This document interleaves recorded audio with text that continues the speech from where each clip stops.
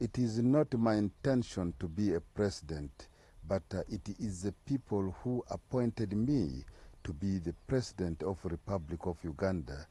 They same people have requested me to be the life president of Uganda for what I have done for the country economically and all development which are now taking place in Uganda, but not my intention. And therefore, it is now my intention to work in close cooperation with everybody, with the members of the armed forces, the public, and expatriate from England, from other part of the world, to plan for proper development of the country.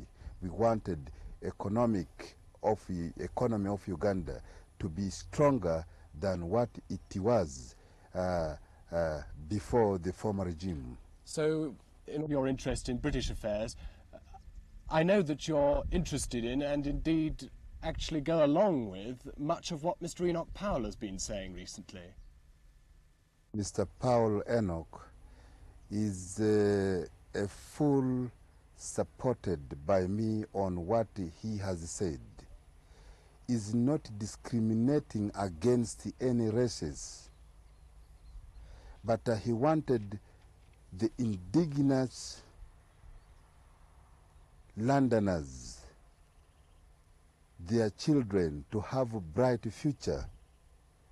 He does not want England to be colonized by Africa, by Asia. And you agree with London that, for Londoners, Scotland for Scottish, Wales for Welsh. Well, Uganda for Ugandans, Uganda but for you are Uganda, asking... Rhodesia for Zimbabwean people, not for the white minority regime, and South Africa and Southwest Africa for the black majority.